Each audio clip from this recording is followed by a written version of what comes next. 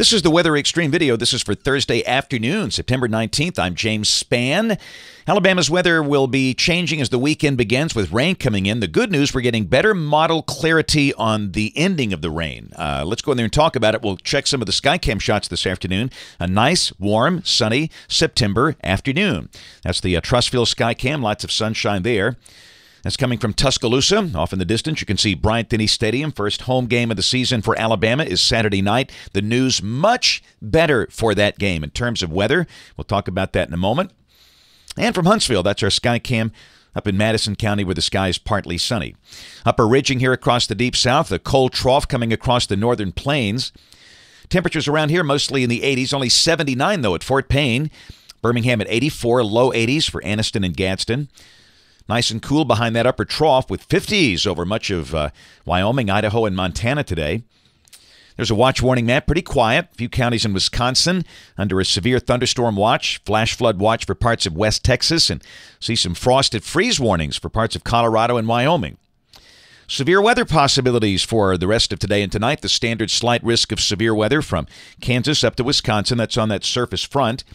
And then tomorrow, the standard slight risk includes places like Detroit, Indianapolis, almost down to Cincinnati. And then on day 3, which is Saturday, we could see some thunder here, but no organized severe weather is expected despite the rain. And this is the expected rain for the next 5 days, valid through Tuesday morning of next week. About 1 inch for the northern counties of the state, about 2 inches for the southern counties, and that sounds about right. And the bulk of that will be from the pre-dawn hours Saturday up through Saturday afternoon. Tropical weather. Umberto, a depression, kind of fizzling out in the middle of the Atlantic. Got a little wave east of the Bahamas that should not develop. And our Bay of Campeche system is just not happening. You know, we thought this might be Tropical Storm Jerry by now, but it's very disorganized. And it looks like now if anything develops down there, it's going to drift over into Mexico with no threat to the central Gulf Coast up here. That's the tropical models.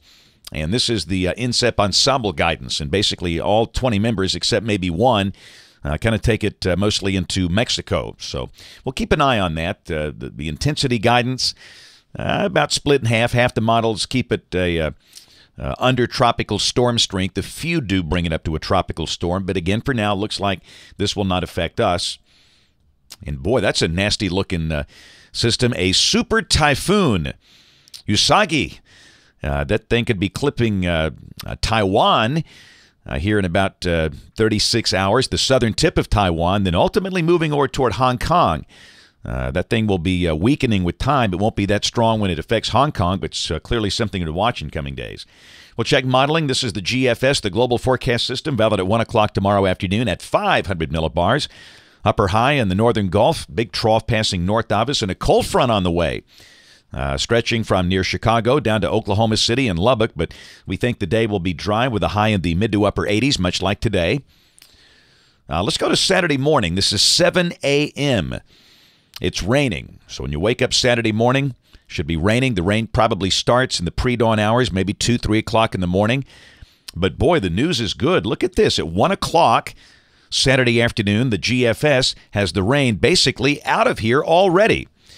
So that's very encouraging for football fans attending games. You know, we've got Alabama with a game Saturday night in Tuscaloosa. In fact, let's look at Saturday night. This is 7 p.m. As many of these games are getting underway. Tuscaloosa, rain is gone. The sky should be clearing. If this is right, and we're starting to buy into this. Baton Rouge, Louisiana for the Auburn game, same thing. Rain down to the south. The game should be played with no rain. Let's check the RPM, the high-resolution model. This is 9 o'clock Saturday morning. Now, the rain could be heavy. Understand Saturday morning will be a soaker. Rain amounts of 1 inch around here sound about right. Raining at Baton Rouge and Tuscaloosa Saturday morning at 9. But let's go to Saturday evening at 7 o'clock Central Time, 7 p.m. Tuscaloosa, rain gone. Baton Rouge, rain gone. So I think we're just going to go ahead and probably drop the mention of rain for now for both of those stadium sites, but the tailgaters will clearly get wet during the day Saturday. The outlier remains the European. This is the European, valid Saturday evening at 7 o'clock, and it's still got it raining at both of those venues, Tuscaloosa and Baton Rouge. But again, it's starting to trend faster as well, and we're going to roll with a drier RPM and GFS solution. So much better news for Saturday night. Sunday looks like a gorgeous day. Bright sunshine, low humidity. The high should be in the low 80s. Good chance we start the day down in the 50s. I mean, maybe low 50s in spots. It's going to feel very refreshing. Monday looks good. Again, we'll start the day in the 50s. The high will be in the 80s. We're dry. There's Tuesday. Wednesday, still rain-free. And a week from today, big trough in the west. Upper high over Georgia. Down below that, we're warm and dry. With an upper high, we'll be well up in the 80s, maybe upper 80s. And out west, it'll be pretty chilly out there with that big trough. We'll check the end of the forecast, October 4th. Pretty good trough over the northeast, and down below that, a cool high trying to push down in here. And again, maybe a few showers with a front, if that's correct. That's it for the Weather Xtreme video this afternoon. We'll have notes in the blog. Next video here by 7 o'clock tomorrow morning. If you can, catch us on ABC 3340 television this evening on the live stream or the TV side at 4, 5, 6, and 10. Thanks for watching. Have a great evening, and God bless.